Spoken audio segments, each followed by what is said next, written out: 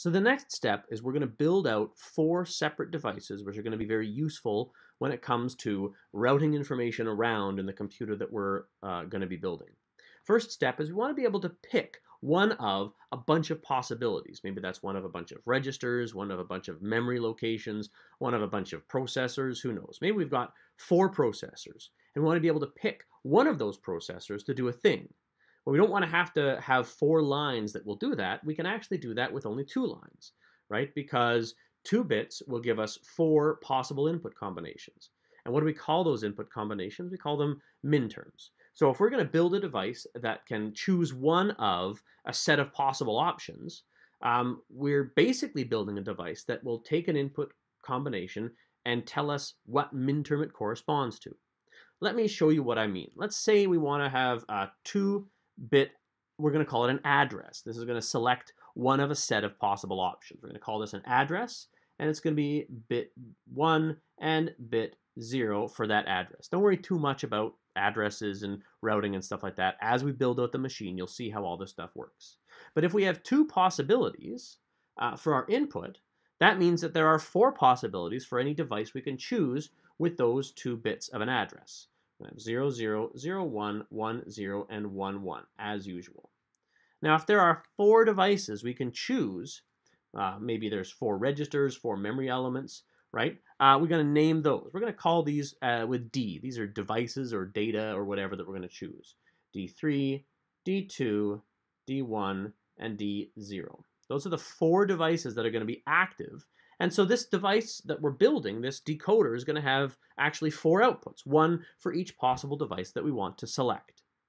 Now, D3 should be activated when minterm 3 is active. That's here. So it should be 1, 0, 0, and 0. D2 should be active when minterm 2 is selected, right? We say we want number 2, we give a 2 in the input, and we get 0, 1, 0, 0 on the output. I hope you can see where this is going. D1 should be 0, 0, 0, 0, 0, 1, 0, and D0 should be 1, 0, 0, 0. These are, in fact, the output functions for each possible minterm in the input combination.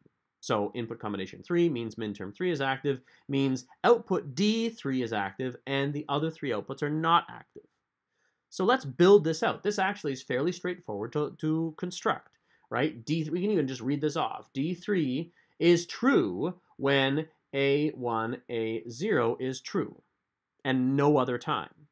D2 is true when A1 is true and A0 is false. We're just writing out our minterms for this function. D1 is true when A1 is false and A0 is true, and D0 is true when A1 is false and A0 is false. 4 functions, 4 minterms, and we're going to draw out this device. Okay? So this device looks like this. We're going to actually draw this with a slightly unusual shape. So it's not just a box. It's a box with a sort of a spreads out a little bit. And we're going to have our inputs. We're going to actually put them down here, which is, again, a little bit unusual, but you'll see how this is going to work and why. A1, A0, and then we're going to have those 4 outputs for D3, D2, D1, and D0. So this is actually our first of our combinational devices. It's a decoder, and it takes an encoded binary combination and presents what we call a 1 of n representation for that number. If we give it number 3, bit 3 is on. If we give it number 1, bit 1 is on. And we can build out devices like this of any shape and size. If we have 2 inputs, we have 4 outputs. So we call this a 2 to 4 decoder. If I were to say I wanted 8 outputs instead, I would need 3 inputs. That would be a 3 to 8 decoder. And we can have a 1 to 2 decoder as well. Now, it's worth noting that by itself, this is useful enough, but we also want to have the option with many of these combinational devices to turn them on or off as we go. And so we're going to actually add another input called an enable. And this is going to be when we don't want any of these on, right? Because with this setup, we can only ever have one of the inputs on at the same time. if we were to add another bit that was called an enable, when that enable is 0, everything's off. When enable is 1, then that bit is on, whichever bit we activate. So now we're going to build out this, and this is just a slightly different. And again, on your logic function software, you'll see these as options. They might look a little different, but the idea is the same. So we're going to have an enable, we're going to have an A1 and A0, those two address lines, and then we're going to have D3, D2, D1, and D0, like that.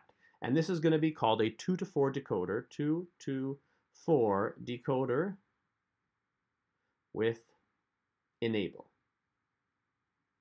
If the enable is 0, all 4 outputs are 0. If the enable is 1, one of the outputs is 0, depending on the address. Now, what if I wanted to build out a larger decoder, but I didn't want to go through the trouble of constructing all of these terms? What if I wanted to build out a larger decoder using existing decoders? Maybe I could build a larger one with like a 3 to 8 decoder with 2 to 4 decoders. Or maybe I could actually build a 2 to 4 decoder with 1 to 2 decoders. What would a 1 to 2 decoder look like? Let's start another page. We're going to build a 1 to 2 decoder.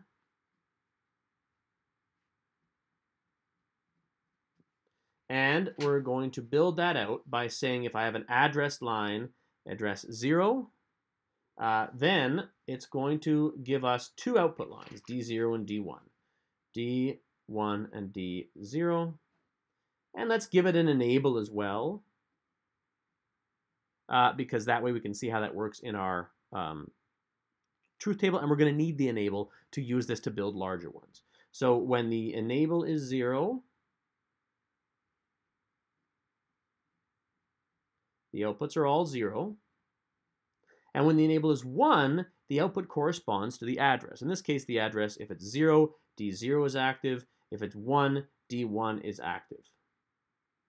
So the output here, D1, is going to be enable, right? ANDed with, did I do that backwards? No, yeah, the address line 0, enable with the address line, and D0 is going to be the enable with the address line inverted.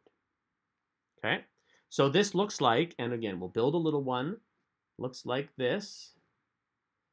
It's going to have the enable bit here, and it's going to have the address line here, and it's going to have D0 and D1. Usually we put them in the other order. Usually we go from top to bottom just so it's easier to read. That's not easy to read. Let's look at what's inside it. It's going to have enable coming like this, and A coming like this. And then our input D1 is going to be just an AND gate with the enable and A. And the input D0 is just going to be an AND gate with the enable and A prime. So we're going to have an AND gate for every minterm that we generate, and that's going to give us each of our outputs. Now let's take this device and let's use it to construct this device. So this is what we want to have happen. Okay, we want a device like this, but we maybe decided that we want to use these instead. And we can actually do that because if we look, the first 2 lines of this device are going to be when A1 is 1. The bottom 2 lines of the device are when A1 is 0. We can actually take A1 and we could use that as the enable for these 2 of these smaller devices. Here's what I mean.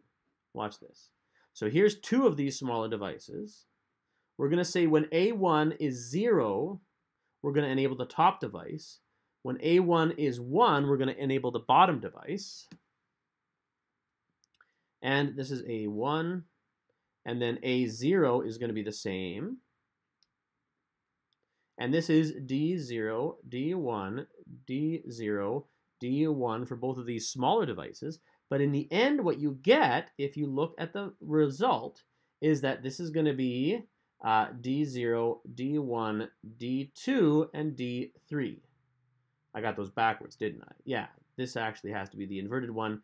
This one is done without being inverted because D3 equals A1, A0. So this is A0 here and A1. D2 is A1, still has to be positive, and then A0 prime, because A0 prime is the D0 output of here. Then D1 is A1 prime, A0, and then A1 prime, A0 prime. So we could build a 4-output decoder two ways. We could build it with these gates like this, or we could build it with these like this. If we wanted to build this one out, we could look at each of these terms. And again, it could use an enable. So let's build it with the enable. We're going to have 4 AND gates, one for each min term. And then we're going to have the address lines A1 and A0 coming up. And we're going to have these 4 lines going out. And each of these is a min term.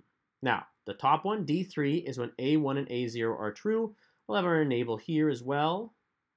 So it's enable A1, A0. That's going to be D3. Then we have our enable, same thing. But in this case, D2 is A1, A0 prime. So A0 gets inverted. That's D2. D1, its A is on its positive version, and A1 gets inverted, and again the enable. And then D0, we have the enable one more time, A0 and A1. And so you can see we've got an AND gate for every min term, and the term that it represents is entirely put together by which inputs are inverted on the AND gate. So this is a decoder.